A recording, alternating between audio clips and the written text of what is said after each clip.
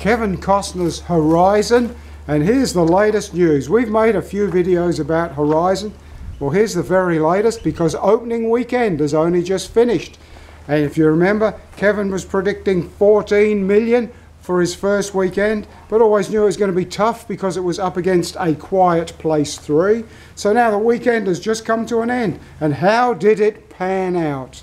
Well, so on the Friday night of the $100 million epic Horizon, it made 4 million on the Friday night, for a total of 12 million for the whole weekend. Kevin was hoping for 14, they got 12, cost 100 million to make.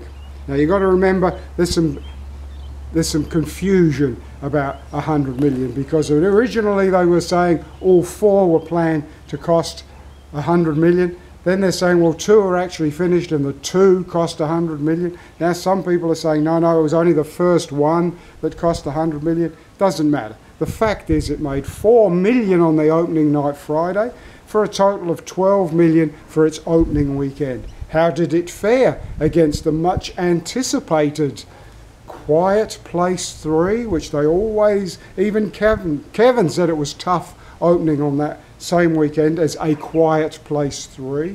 And A Quiet Place 3, against Kevin's 4 million on the Friday, A Quiet Place 3 made 22 million on Friday. And against the 12 million on the weekend for Horizon, A Quiet Place 3 made 60 million. Wow, how's that for an opening weekend?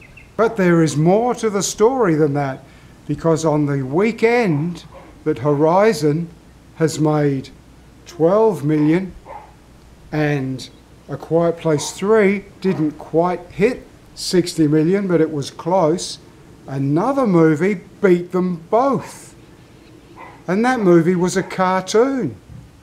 And that movie that beat them both, that was a cartoon, had already been showing for 3 weeks. So here's the biggest shock, in that when Horizon made 12 million, and I'm sorry if I'm shouting in your ear, mate. Horizon made 12 million and A Quiet Place 3 almost made 60 million. Another movie, a cartoon, did crack 60 million, but when it cracked 60 million, it was its 4th weekend when it did that. And over those previous 3 weekends and that current weekend, it has made nearly, I don't know if I can say this, it made nearly $450 million. How staggering is that? And this cartoon is a sequel. It's called Inside Out 2. Inside Out 1, which is a cartoon about a young girl and the creatures in her head. Who hasn't got a variety of people inside their head? We won't go down that path, will we, Steve? No, Steve, we will not. Anyway, where were we before I started talking to my other Steve? Inside Out 1 was in 2015, and that cartoon cost a staggering 175 million to make. It made 850 million.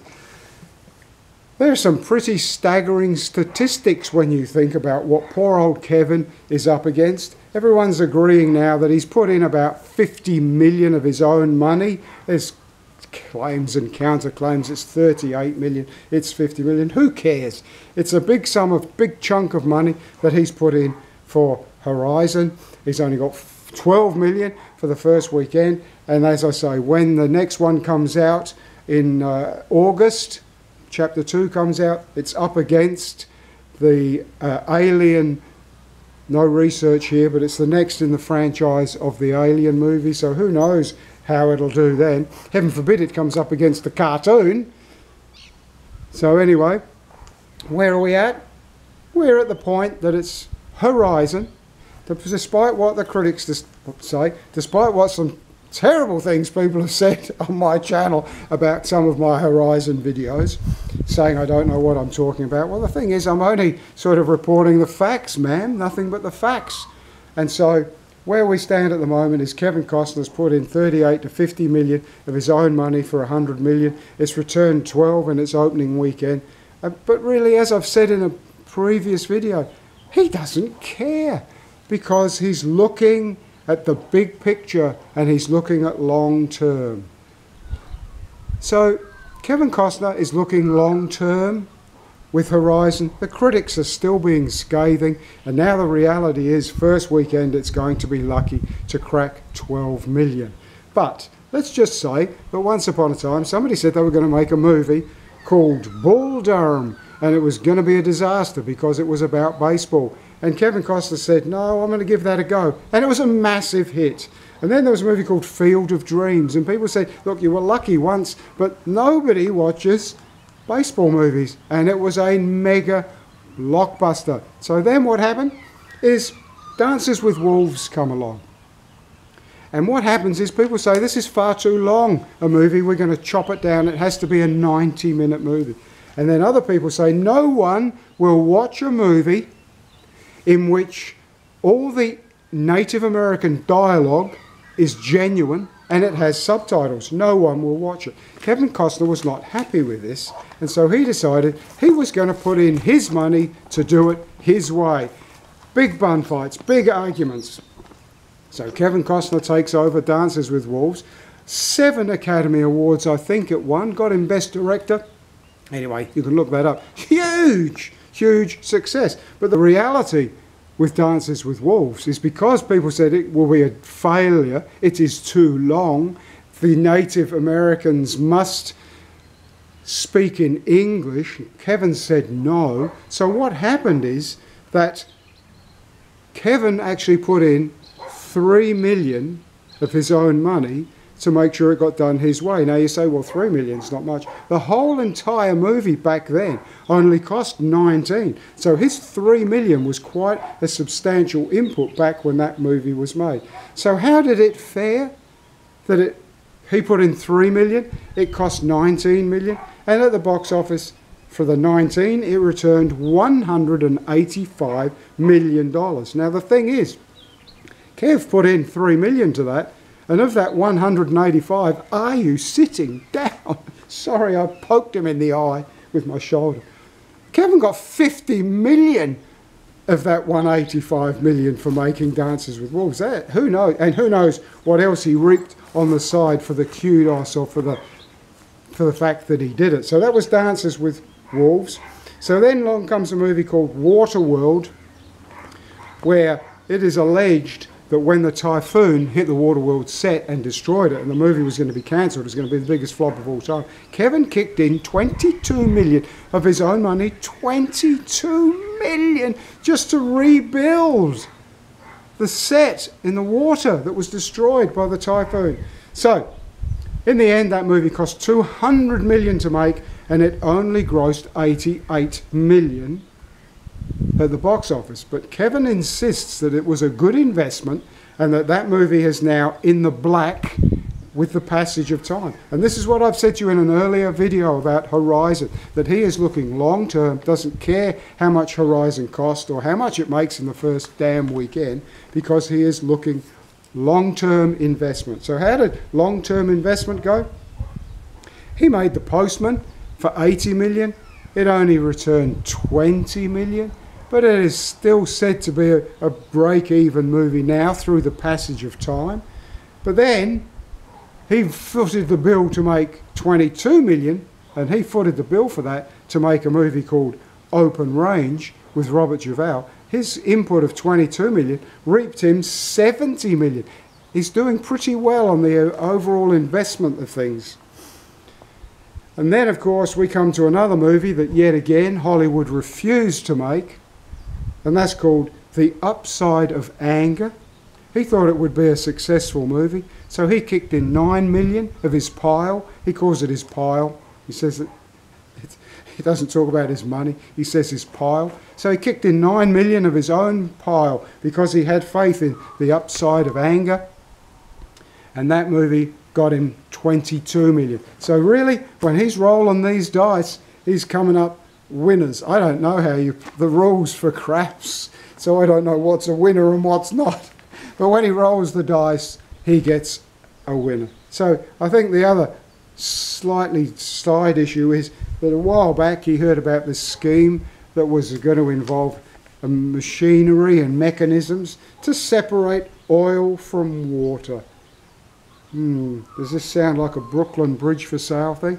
But anyway, he kicked in 35 million of his pile into this scheme to separate oil from water.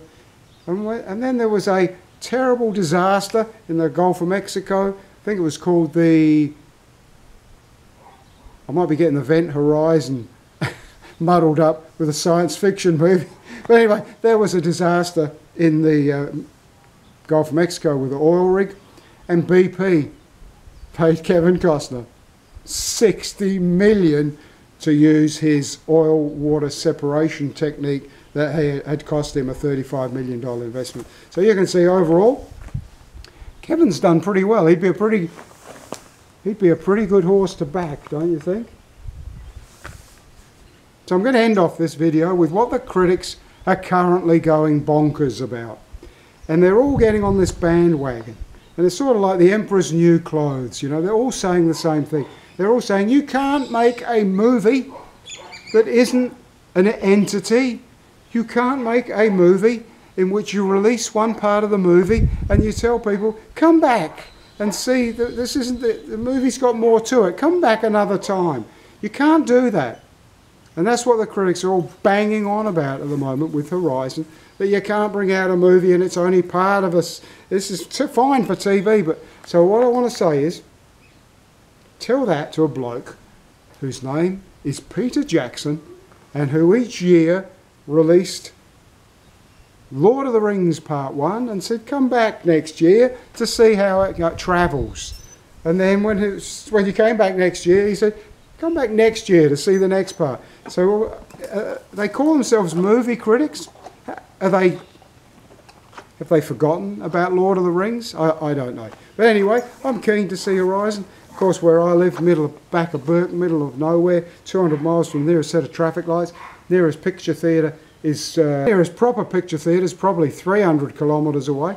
I think there's one in a small town 200 kilometres away. God knows when they'll get Horizon in. But anyway, video's gone on far too long. Said enough. Middle of winter. Glorious day. I'll just finish off. If you're still here now, let me just say, we have had some diabolical weather at the moment. Shouldn't say that, it's winter. Of course you get cold weather in winter. But then you get a day like today, which is the middle of winter. It's only supposed to get to 13 degrees. But when you've got not a cloud in the sky and not a breath of wind, not much of a wind, and it's very pleasant. And so we both might just stand here and have a little snooze.